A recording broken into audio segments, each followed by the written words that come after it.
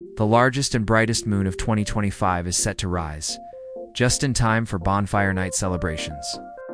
This is the Beaver Moon, and it's the second of 3 consecutive supermoons this year. It will make its grand appearance around 3:55 PM GMT, shining more brilliantly than any other full moon in 2025. So, what makes it a supermoon? Well, the moon's orbit isn't a perfect circle. When a full moon happens near its closest point to Earth, we get this spectacular event. It can appear up to 14% larger and a whopping 30% brighter. And the name Beaver Moon? That's a tradition from centuries ago, marking the time when beavers are busiest building their dams for winter.